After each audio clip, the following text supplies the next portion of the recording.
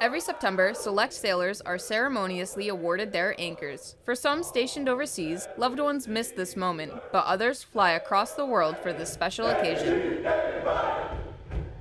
It's an honor. It feels amazing, and just having my daughter here, she flew in from California last night, to be a part of this ceremony is, I can't put words to it. Proud of your sailor's accomplishment. It's the proudest moment of my life. I get to have my daughter right along with me. Petty Officer Christina Coffey, Fleet Activities, Sasebo, Japan.